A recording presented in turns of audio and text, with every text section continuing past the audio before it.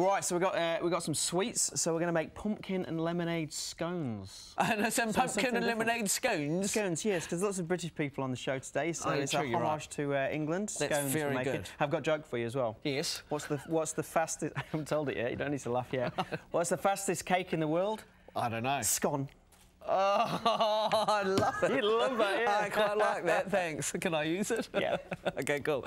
Well, I can't wait to get stuck into making this very soon. We're going to show you how to do it. Great to have you with us in the all-new Becco kitchen, where we've got a new stovetop oven and a very stylish French door fridge freezer to play with, Mark. I quite like them. I don't have enough room in my home to fit that, otherwise it would be there right now.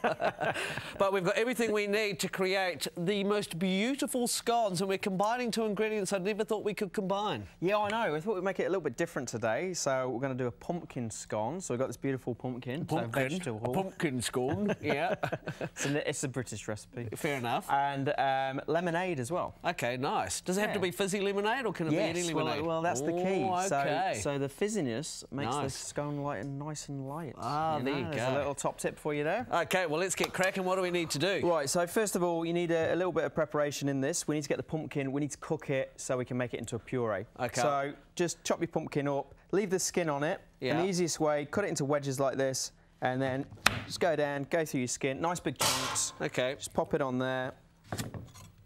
Take all the seeds out. OK, so a sharp knife helps. Oh, yeah, I've injured myself cutting pumpkin before. It sounds strange, but if you don't have a sharp knife, it's probably even more dangerous, you know, because it won't go in and it'll slip and, you know, it could bruise you. Yeah, no, good tips. Yeah, like that. So definitely, I mean, that's the key thing in the kitchen anyway, sharp knife.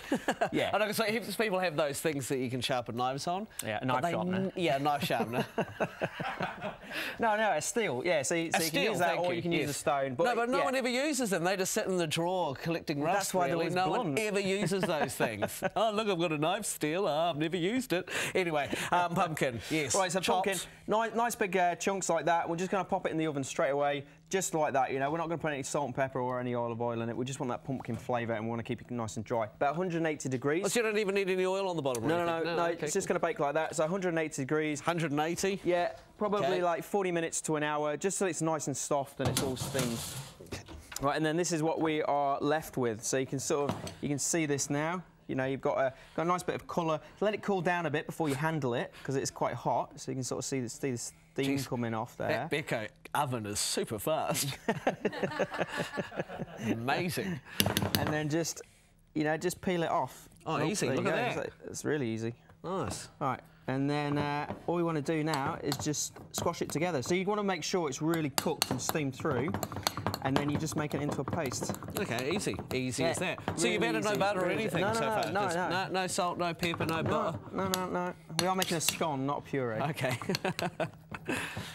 Nice. Do you want me to do anything? I feel kind of useless today. Well, you can.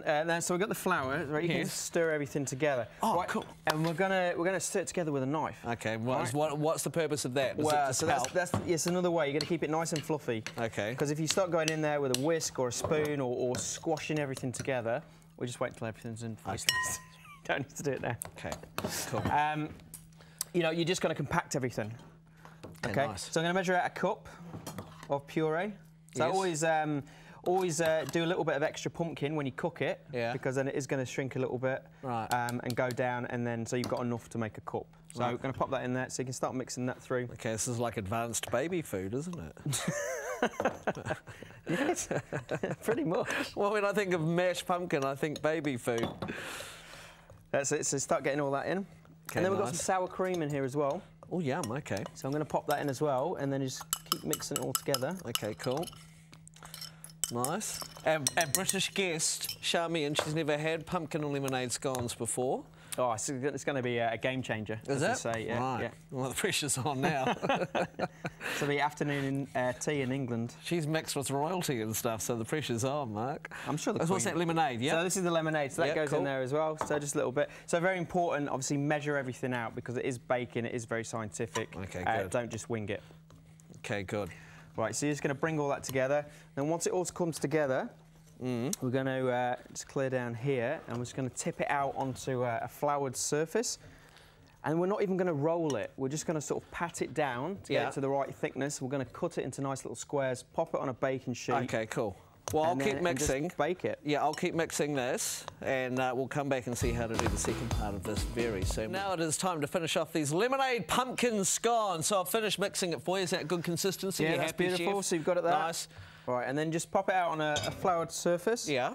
And then all we're going to do is just press it down. Okay, cool. No, you don't want to work it too much, otherwise it's just going to get really tight and hard, and it's just be like a brick. And then all we do, you can do round ones. That's quite traditional. Yeah. But we're going to do square ones today. Okay, nice. Yeah, because pumpkin lemonade is not traditional. So no, fair enough. Keep it out of the box. Right, so nice little squares. Yes. Easy as that. And then that's going to go in the oven. So same temperature, 180. Yep. For about sort of 12 to 15 minutes. So you've got to watch how far close you put these to each other, because they will spread out slightly? Yeah, slightly. That was okay. That was good, actually. Good work, Mike. Yeah, no, just keeping an eye on you, chef. Yeah. Don't worry. That's why you're here. That's right. Speaking of top quality, how's your book going? Have you got any copies left? Oh, it's great. Yeah, no, I've got a few copies left. Yeah, nice. Yeah, it's going really well. Great feedback. Good. I've got to admit, I haven't made anything out of that book yet. Unbelievable. That's because I haven't bought one yet. Okay. You're waiting for That's why I'm checking to see if there are any left. Okay, do you want me to do anything while we're waiting for these scones? Right, we've got some cream as well. So we're gonna. So we've got our scones, and you notice there's no sugar in there as well. You're getting the sweetness. You're getting that natural sweetness from the pumpkin as it steams. So you get a little bit of sweetness from there. And if you want it a little bit sweeter, we're gonna add it to the topping. So we've got some beautiful jams here. Apricot jam, raspberry jam. And you can't have a scone without some cream. That's right. Clotted cream is obviously the best. But if you can't get hold of clotted cream, just pop some cream into a bowl and just give it a really good whisk, and just have it nice and not too thick, Mike. Remember last time? Can you? No, I was going to say, can you remember last time I tried to whip some cream? It just turned into No, it's good. butter. We'll do it together. Okay. Yeah. Cool. So nice figure of eights. Figure of 8. Yeah, that's it. A bit faster. Get back. Yeah, that's it. Yeah. So keep going. So you see the air start going into it as well. Okay. So I do think last time when we did it, the cream had been out under the studio lights. It had warmed up a little bit, right? So it was never my fault, is what you're saying? Well, you did have a whip. It was a combination of errors. Well, it's the year 2018. What are we doing with a hand whisk, is what I'm questioning. Well, you'd probably split it with a hand whisk because it would go too fast. You've got more control. All right, well, you finish that off because I don't want to turn it into butter. Nice work, and we will see how these turn out very soon. Well done, Mark. Look at that, looks pretty good. Amazing. Yeah. Yeah, I'm going to eat. OK, Mel, what's on the show tomorrow? Well, let me tell you, Mike.